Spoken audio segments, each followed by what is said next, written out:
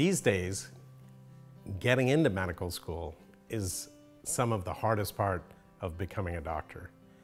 And once you're there, the question is, are there pearls of wisdom which can help you? In this episode, I'm going to try to help you along with that, as well as give you a few pro tips on what to do and what not to do. So this is advice to medical students. I'll have a separate episode for pre-meds, which I'm sure a lot of you guys are in. And then also another one for residents from my perspective. So let me know what you think. Join us on the channel. Hey guys, Dr. Nene here. I practice as a cardiothoracic, vascular, and general surgeon, and I'm now a health tech innovator who wants to improve lifespans and lifestyles. So stay healthy, stay curious, and keep watching. Hey guys, welcome back. Today's video is very close to my heart because I went through the journey of becoming a doctor and then from there going through residency. It's not an easy task. So let's skip right to it. Now you've gotten into med school, some of the hardest math you'll ever do. Congratulations. But now the journey just begins. That first year is all the healthy year. It's pathophysiology, no. It's physiology, it's all of the biochemistry, it's all of the anatomy, and all of the late night rote sessions where you try to assimilate a ton of knowledge and figure out how things work. It's pharmacology, it's all kinds of other things pulled into one. You will be working the hardest you have in your whole life. And so the key there is trying to bring all of this together. And the first step is make sure you're on a tight schedule. And in that schedule, take care of yourself. And that means your health and your mental health. Part of that is making sure that you sleep and wake properly, that you eat properly, don't cram, and make sure that you work with your peers so that you can help them as well as help yourself. Because it's a collaborative thing. You're not competing against each other. Don't worry about what other people are doing or how they've done, because everyone studies differently. In that first year, you learn all about physiology and the healthy year, as I call it, where all of the systems are intact. That brings you to the second year. And in my first year, much of it was pass-fail, so we didn't have to worry about grades. We came together as a class, and the camaraderie went way up. Everyone's worried about keeping your grades up throughout your medical journey just to get into med school. Well, it happens again once you're in med school because now you have to get a prestiged residency. But that should not be your concern. What you should be concerned about is taking care of your patients and why you're doing it, and also taking care of yourself and taking care of your peers. In the second year, you'll transition to an unhealthy year. And it can be unhealthy for you if you don't watch it, but the main thing is you're working about pathophysiology and aberrant anatomy. You're working through how things happen in systems when they go awry. You're dealing with other areas of pharmacology. You're dealing with molecular biology. All of these topics are very, very interesting. And you wouldn't have gone to med school if you didn't like science and the applied nature of science in medicine. At the same time, you'll start to see patients as you do your intro to your clinical years in the latter part of your second year. Again, the key is to be organized, to stay healthy, and to make sure that you keep ties to all of your classmates and to your mentors. Keep asking the right questions. Why? You know, what is it I like? What is it I don't like? That, at the end of your second year, typically there'll be some type of exam. At least in the US, it was the USMLE, and you'll have to pass through that. And USMLE Part 1 takes place in the end of the second year and third year, and you'll have to just figure all of that out. By the third year, you start your clinical clerkships, and those will be in certain defined disciplines like surgery, medicine, OBGYN, psychiatry, whatnot. And it'll be your first introduction to actually seeing patients. Now all of a sudden, you're not just this bookish scholar who has to learn everything and basically bring it out on a test, but you're actually someone who applies that knowledge and you're seeing patients to do some deductive and inductive reasoning. For me, the third year was very exciting because I actually got to apply my knowledge. And I also got to work with people, which I enjoyed doing, and also get some sort of reward in the fact that these patients would often get better with what you figured out from the tremendous amount of knowledge you had assimilated over the last however many years. At the same time, it can be a grueling year because different types of specialties have different schedules. And so in particular, your surgical year, I never saw light for a long period of time. We would start at 4:30 a.m. and get back by 10 p.m. and we were often on call with the surgical teams who had even worse surgical hours. And then, you know, depending on the specialty, whether it was medicine or radiology, all of them were very demanding, but in different ways. You also get to see a little bit about what the differences are. And this will help you later when you're deciding on what type of residency to do. And in my mind, we separated it into medical specialties, surgical specialties, and interventional specialties, and then radiologic specialties. Each one had their pros and cons. And in medical specialties, you saw patients and you took care of them on an ongoing basis for the long term.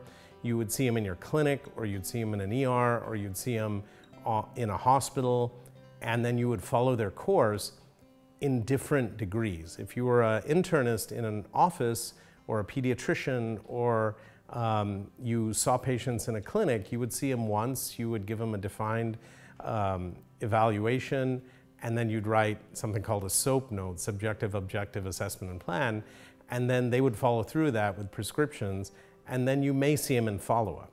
By comparison, if you were seeing them in an ER, you might see them for even shorter durations, where you had to figure out their focused problem, give them a solution, or give them a referral to another doctor who could make that distinction, whether it was surgical or medical or psychiatric or otherwise.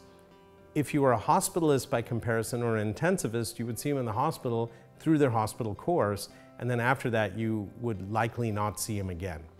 Finally, if you were a surgeon, it often meant that you would see them preoperatively in your clinics, make the distinctions, or if you were a heart surgeon like I was as well, you would see them in the hospital if they had a heart attack or had something that needed evaluation, treat them during the course of that, and then see them back in the clinic once they had recovered to make sure they were doing okay. And then after roughly 1 to 3 months, you would turn them back over to their internist or to their regular doctors.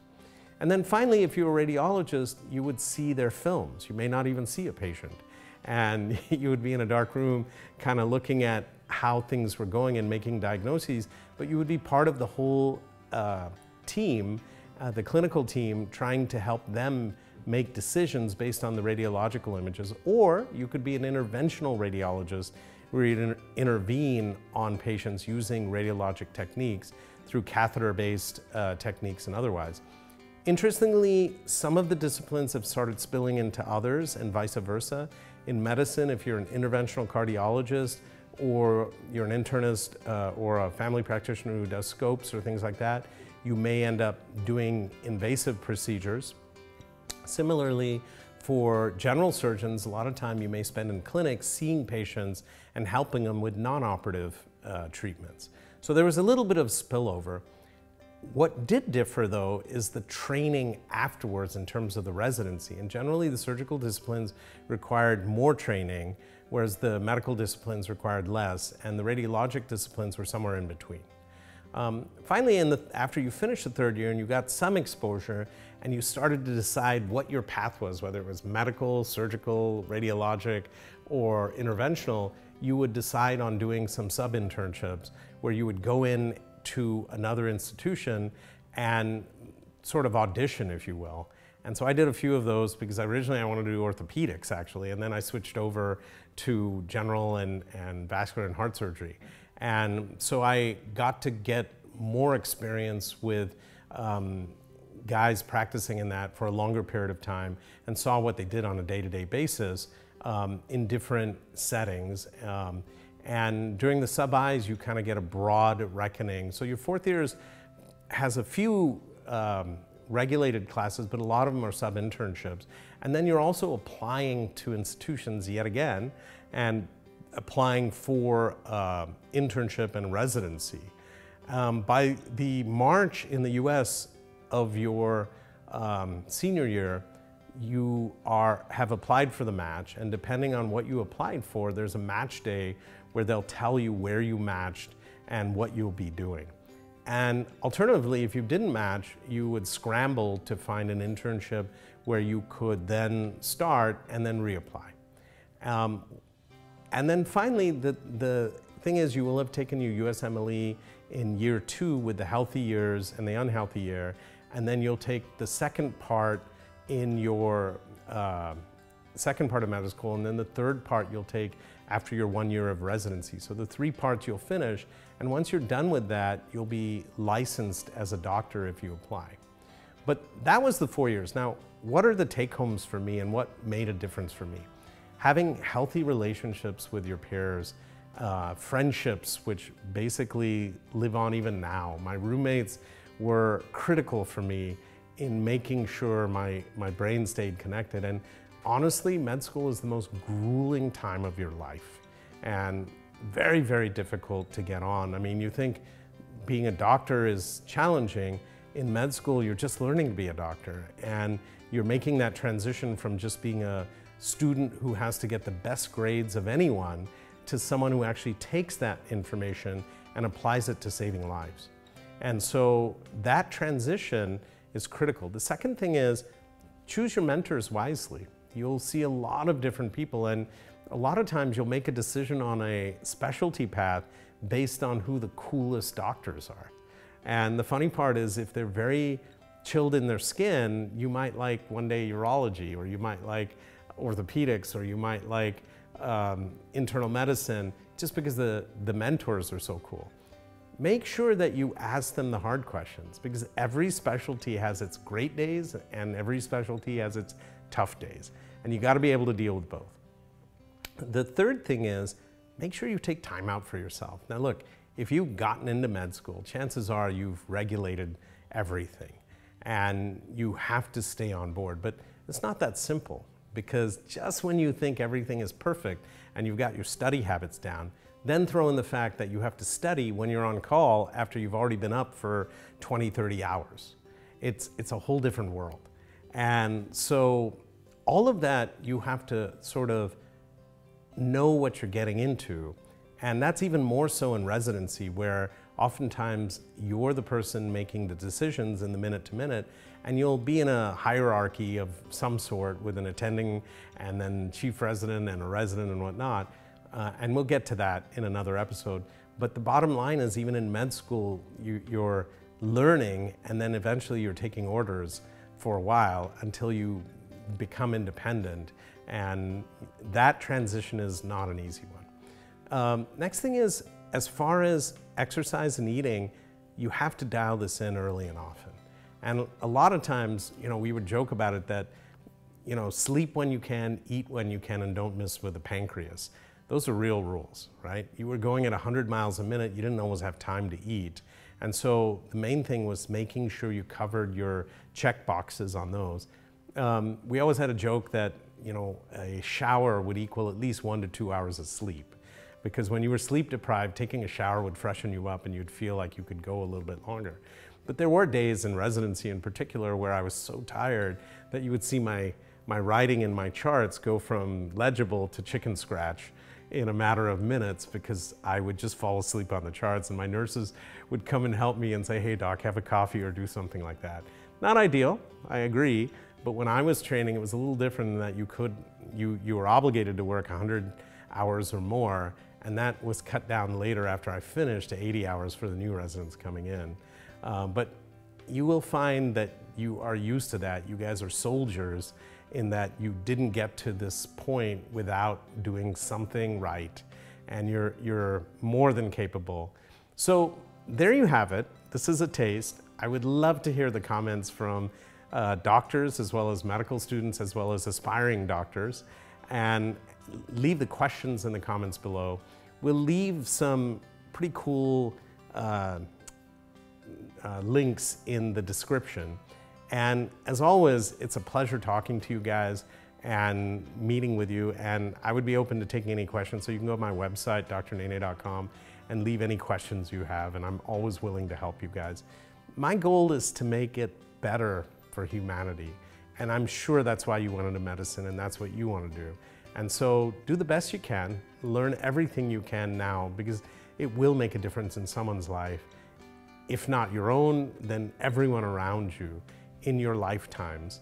And you know, my appreciation to all of you guys going through this, because it's not easy, and I know that and you know that, but it's because you do it that people stay alive.